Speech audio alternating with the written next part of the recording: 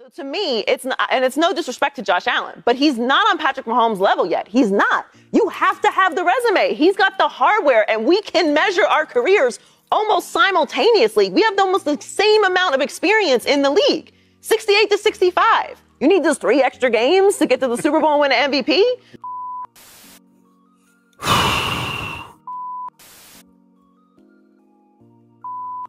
You know, I was just going to let this sit and go by because those of us who are in the know tend to look a little bit further than 68 to 65. They have the same amount of experience in the NFL. I would need a flow chart, although I don't have one, to measure how inaccurate this whole take was. It's good to measure quarterbacks. All right, first of all, wins aren't a quarterback stat. All right, let me just put that on the table, number one. Number two is this. By saying that because Patrick Mahomes has 68 games and Josh Allen has 65 games, they have the same amount of experience, is probably the laziest amount of reporting I've ever seen in my life. Let's try to break down this. You know, since you like going over stats, let's go over some stats. Currently, Josh Allen, 43 and 22. Mahomes is 54 and 14. Josh Allen came into the league in 2018, and we had said multiple times, even on this show, multiple times, that he was not going to be compared to Baker, Darnold, Rosen, or Jackson. He was going to be compared more to Patrick Mahomes. And the reason why is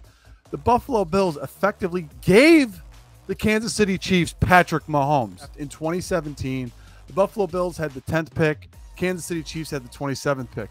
Yeah, same amount of experience there. Let's just talk about that for a second. The Bills had the 10th pick. The Chiefs had the 27th pick. Mahomes really came into a situation, didn't he? Let's fast forward. Wait a minute. 68 to 65. Mahomes was drafted a full season ahead of Josh Allen. Why has he only played 3 extra games? Because they had an incumbent starter in Alex Smith, and Reed had been there for 4 years already, making the playoffs 3 out of 4 years. You know, Alex Smith, who coincidentally, when he started in the league, played for 6 offensive coordinators in 8 years. What a shitty guy to have in the film room with Patrick Mahomes, huh? For a whole year and letting him learn. Let me just give you similar experiences. Patrick Mahomes went to a team that was 12-4 and made the playoffs the previous season. Andy Reid, who was in his 18th year as a head coach in the NFL at that point, and like I said, had Alex Smith in the film room with him the entire time. Let's see what Allen had, shall we? The Bills had not had a 10-win season since 1999. Coincidentally, Allen was celebrating his 3rd birthday at that time. You have a second-year head coach. Let me get my notes real quick. Who did Allen have in the film room with him? Let's just see this.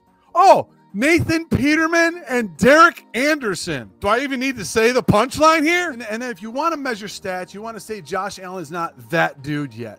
Let's just, do you recall in that playoff game last year that with 13 seconds left, prior to that, Josh Allen left the field with the lead.